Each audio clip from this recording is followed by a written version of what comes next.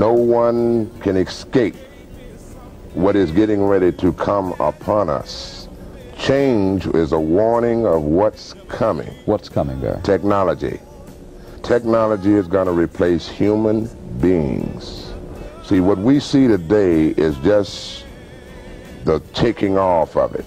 It's still coming.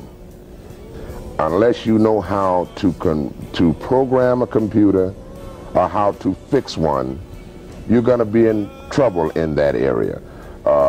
In our industry, the industry has changed. Studios going out of business every day in Hollywood because technology has taken it from the big studio to a little space. Something new is happening in the 80s, just for you, but you can't get lazy. All you do is just make up your mind that you're going to do something. The key to life is your attitude. Make sure you're doing what you want to do. You know how many people go to college for 4 and 5 years and get out and never do or use what they went to college for? Wasting time.